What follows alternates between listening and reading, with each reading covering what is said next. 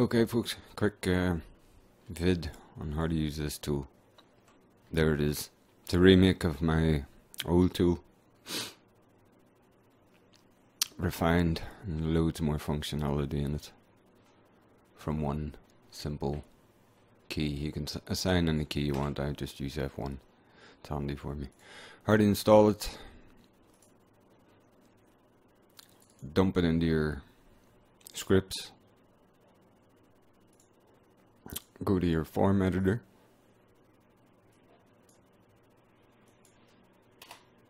And type in quick, and there it is.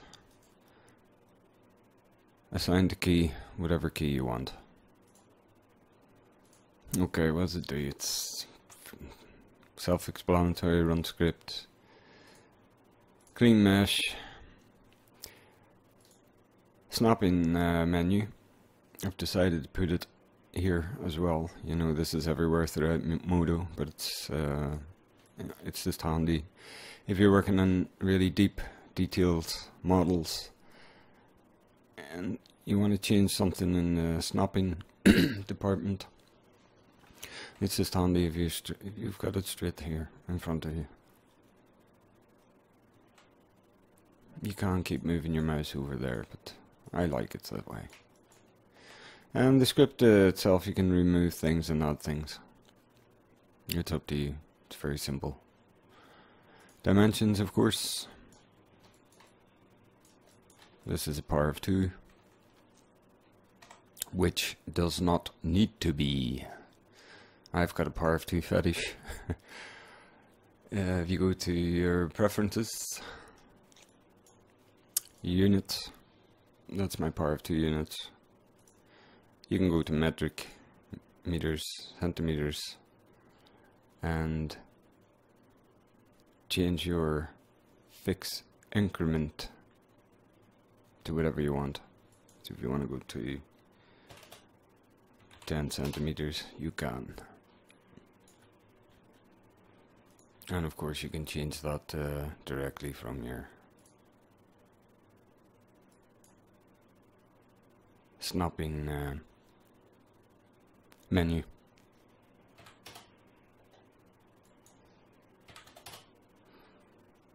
Okie dokie.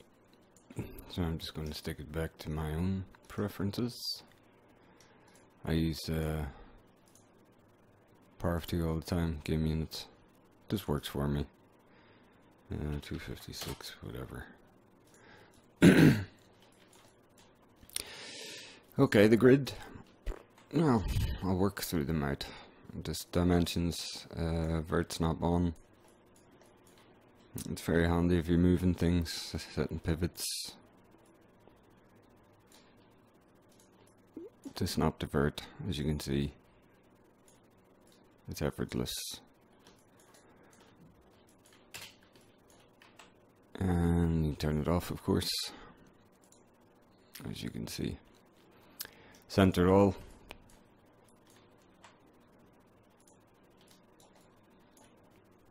And this is a nice little script, grind mesh from Elias. The script master. Modo script master.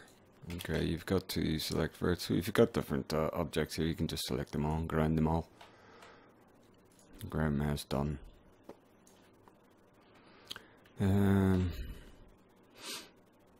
Hide, rest, unhide. Okay, this is very handy. I'll just make a few more.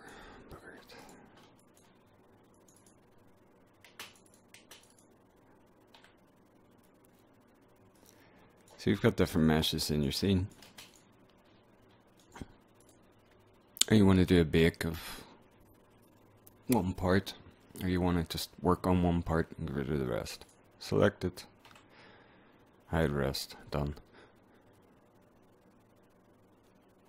And I think this should work with layers. Let's see.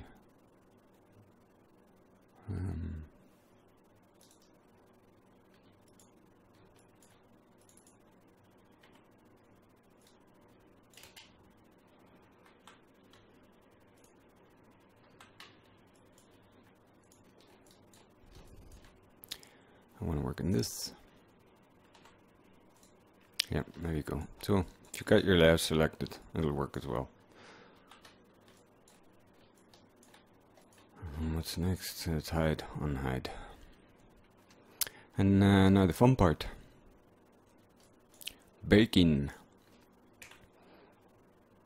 I've been doing loads of baking tests recently, and it is a freaking arse. Really an ass.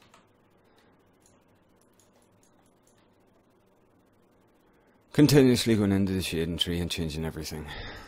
Honestly, it just bored the tears out of me, so I decided to do something about it.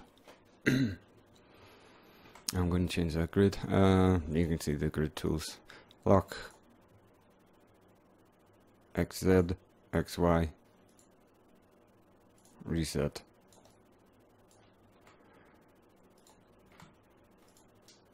Align to selection. Also works in X, Y, and XZ. Reset. Unlock. I like to keep it locked, depending what I'm working on. Okay, on to the baking. We'll go to the shader. Bake map, bake type, map size, and padding all in one button. Wonderful. Object space normals. Click done. Sets up remap pixel values, linear, sorted. Map size. Oh, I should show you this. You can turn on and off alpha output. If your alpha output is turned off, you won't get any padding on your bake around your UVs. Same goes for color ID map and ambient occlusion. Ambient occlusion has you need the alpha turned off or it won't work. Occlusion res I've got to 1024. You can lower that, increase it, up to you. And note on color ID I've turned on anti-aliasing. Turned off anti-aliasing. Because this it can cause troubles. It has been causing me troubles in QuickTool suite with that on.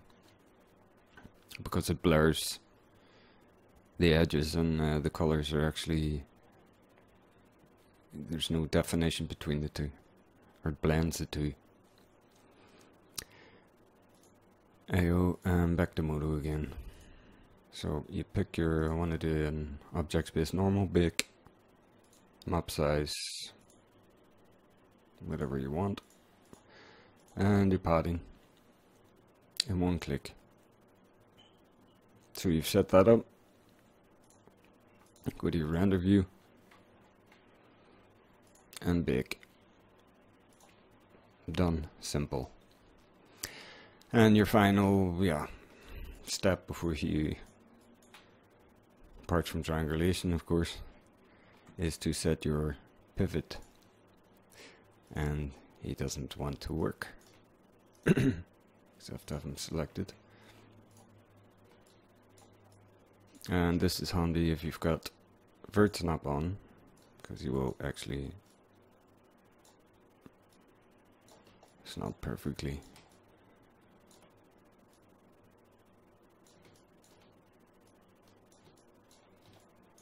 To the grid and to your verts.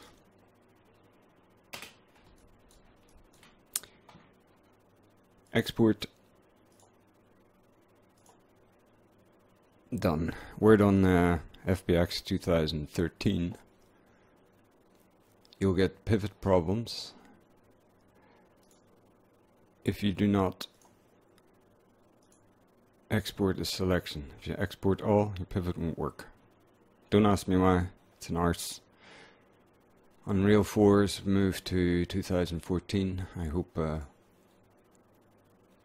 Modo does in the future, with some less quirky programming, that it works a lot better. And that's a wrap. That's just a quick note on this handy little tool. And as I said before, you can remove stuff. You just go into the form editor and delete, add, remove to your heart's content. Cheers. Bye.